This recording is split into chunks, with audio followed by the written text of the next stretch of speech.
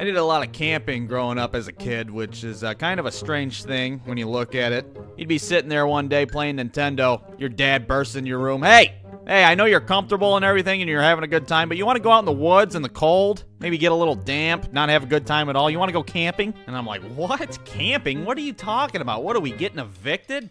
No, I don't want to go camping. I'm trying to beat the chain chomp on Mario 64. But I ended up always liking camping because you got to do whatever you wanted. I haven't showered in 3 days. I smell like a dumpster. I've been living off of beef jerky and marshmallows all weekend. Hey, I think that marshmallow's done.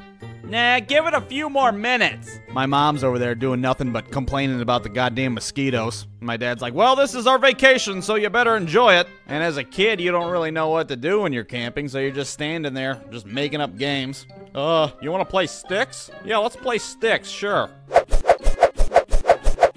Are we winning? Yeah, I think